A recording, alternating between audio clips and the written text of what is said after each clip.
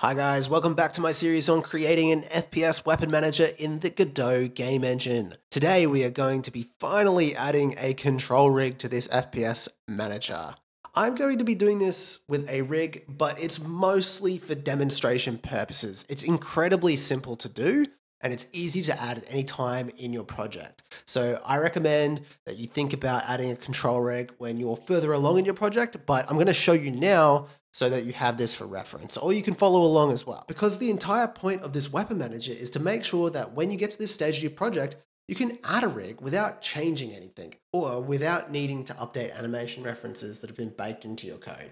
If this is your first time watching, I highly recommend that you check out the other videos in this series where we go from a basic kinematic body script to a full FPS weapon manager that you can use to make FPS like games like Half-Life 2 or Doom. If you've been enjoying this series for a while, don't forget to leave a like. And if you haven't already, consider subscribing. We just passed 3,000 subscribers, which is very exciting to see.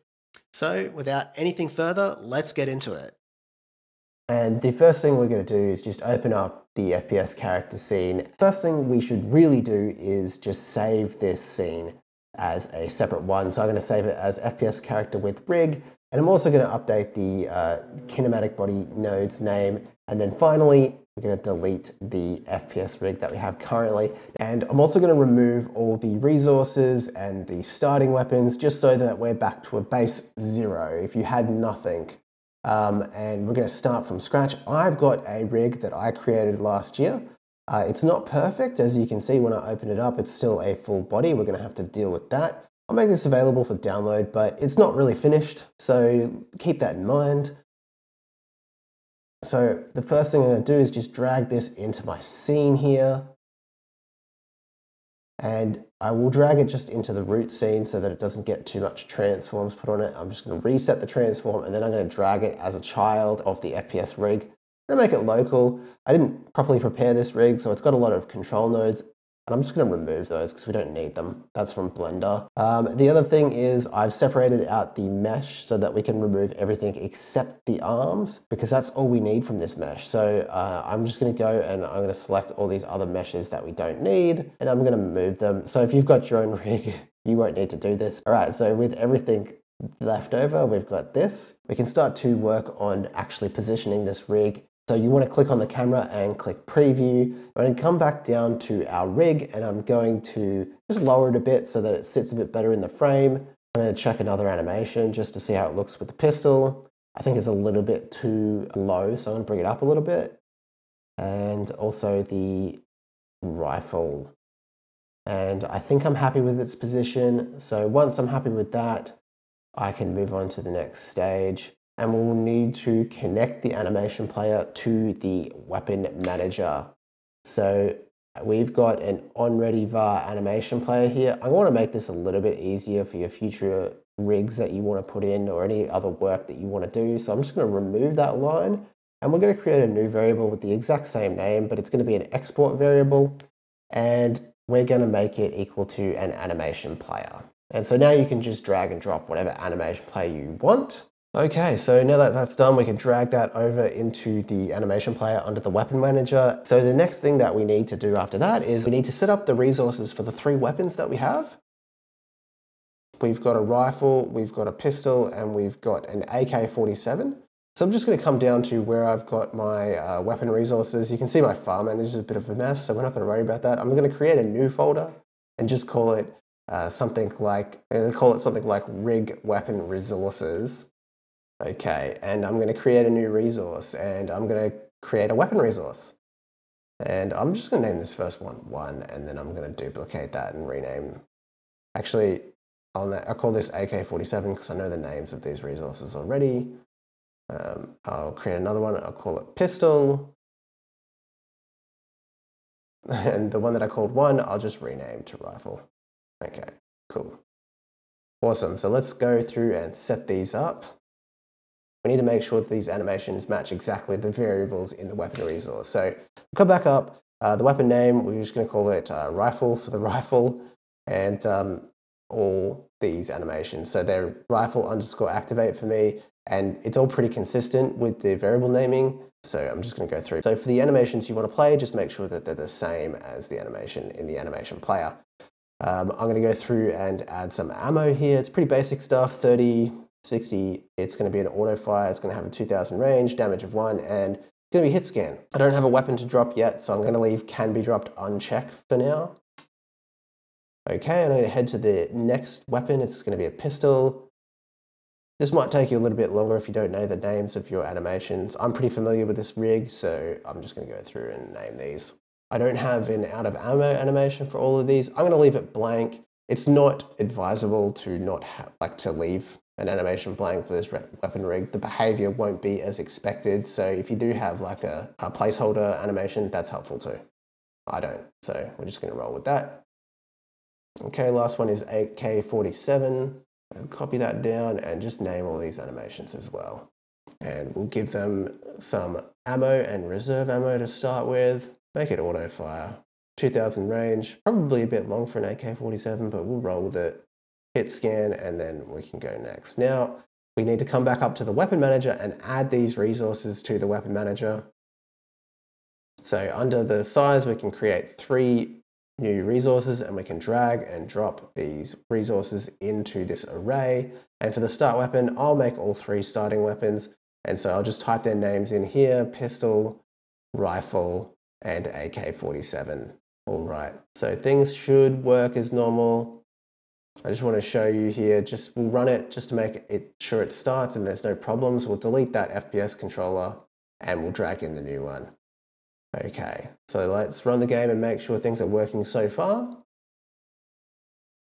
It looks okay. We can spawn in and we can shoot, and it looks like the hit scans are working and doing damage to the box, but we can't change weapons yet, and that's because we haven't set up the signal. I want to introduce a new way to connect that signal, because if you're changing the rig often, if you're prototyping, you're going to be setting up that connection quite frequently. So I'm going to come down to the on animation player animation finished, and I'm just going to rename that function to make it a little bit shorter. I'm going to call it on animation finished, and I'm going to copy that function name, and I'm going to come up to the ready function, and I'm going to type animation player dot animation finished, and then I'm going to say dot connect, and then I'm going to paste that callable in on animation finished, and now that signal will be connected up at runtime, and we should be able to switch weapons here.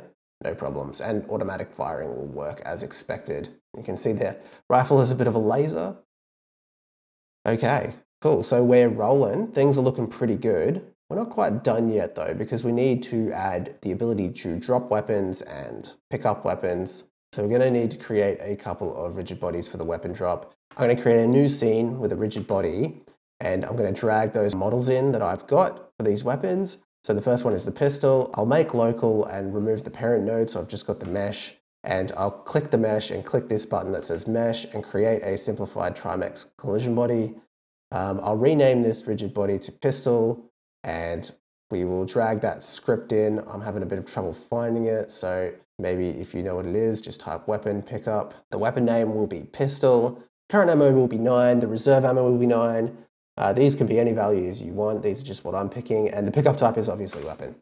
Okay, so we can save that scene. I'm going to create a new folder under the FPS arms folder, and I'm going to save that there. Cool. Okay, so we need to create 2 more of these for the rifle and the AK-47. So I drag that rifle in. You can see the rifle is gigantic because I haven't treated it yet. Do the same as before. I'll drag that model in. I'll remove the parent node, so I've just got the mesh, and I will change the scale of this. And once again, I'll click that mesh button and click create simplified collision vertex. And I'll do the next one as well while I'm at it. I'll drag in the AK-47, make it local, create a simplified collision convex mesh, and change this to AK-47. And also make sure to rename the nodes. Okay, so I'll type weapon pickup and drag that script into the rigid body, and I'll name it rifle 30, that's fine. We save that, and then same with the AK-47. I'll drag that script on. I'll call it AK-47. I'll just give it 20 current, 20 reserve, and obviously it's a pickup type weapon again. So we'll save that as well. And so now we can come back to the FPS weapon manager, and in those resources, we can add those rigid bodies as the weapon to spawn on drop. Okay, so we'll drag it for the pistol, Make sure you get the right one, not project to load. And also remember, as you're doing this, to make sure that you check can be dropped so that you can actually drop the weapon. And for the AK-47, I'll do the same. I'll drop that onto weapon drop and check can be dropped. Okay, so we should be able to drop these. Don't forget as well to set up the collision layer. So right now the default is obviously the world. These need to be set up as layer 4 in our project for weapons, and they need to mask the world. All right, so I forgot that on the pistol. I'll come back over and I'll do that for the AK-47 as well. 4 and 1 as the mask, and we should be able to run the game. So now we've done that, we can drop the weapon, we can pick up the weapon, and things are looking pretty good. Okay, so the next bit of fine tuning that we need to do is the bullet point, which we set up as the place to do a raycast for the hit scan weapons and also to spawn the weapons. So you would have noticed that those weapons sort of like came out of the face at the camera because that's where the bullet point is right now. So I'm going to add that animation to the animation player. You will see a warning that says that changes to the imported tracks will not be saved. That pretty much means what it says on the tin. You can't make changes to the imported tracks, but you can add tracks to things that weren't imported. So we can add this bullet point to these animations and it should just work perfectly. So don't worry too much about that error. I'm just going to come in and move that bullet point to the front of each weapon and key that in. It can be a little bit tedious working in 3D space, so I recommend using the perspective shifter. Just keyboards 1, 3, and 7. Okay, so now that's there, I can come back. I always like to key it to 0, 0 on the reset so that it sort of goes back to 0 in the case of not having a weapon, or better just be in the center. Okay, so I'll do that for the pistol. I'll come down to the rifle and I'll also key it in there, make sure it's in the right position. Doesn't have to be perfect, as long as it's in a general spot that is going to make sense for the player. Last thing you want to do is make the raycast go from a place where you're not expecting it to and ruin the player experience. Okay, so now when we drop the weapon, it should drop out in front of them and our raycast will be a lot more efficient, or a lot more accurate, I should say. Okay, that's great. So let's add those rigid bodies to the scene as well so that we can pick them up.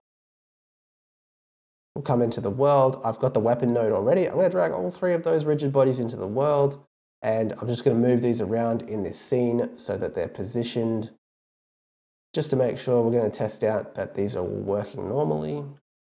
Okay, so let's run the game here. You can see the rifle is a little bit smaller than the AK-47. We'll have to work on that. We can shoot. Okay, we reduce the ammo down here. I'm going to empty all my ammo here, and I'm going to walk over that rifle to make sure that it works as expected. So it's got 60, I believe, and I pick up 60 no problems. Okay guys, that is all for this lesson. That's how you go about adding a rig to this FPS weapon manager system. Just a reminder, of course, that you can do this at any stage of the project. So don't worry too much if you aren't ready for a rig or that your rig isn't fully complete. I'm just doing this to show you how it can be done. The benefit of doing things the way we have is that we can pretty much do this at any stage without breaking anything or having to get into the code. Of course, I had to make a couple of changes there to make things a little bit easier for us, but other than that, you don't need to do anything, which is great. If this video was helpful, I would love it if you'd like and subscribe. And if you want to connect with me and support my work, you can always join us over at the Patreon, where you can get access to videos early and Discord privileges. Thanks again, and I'll see you next time.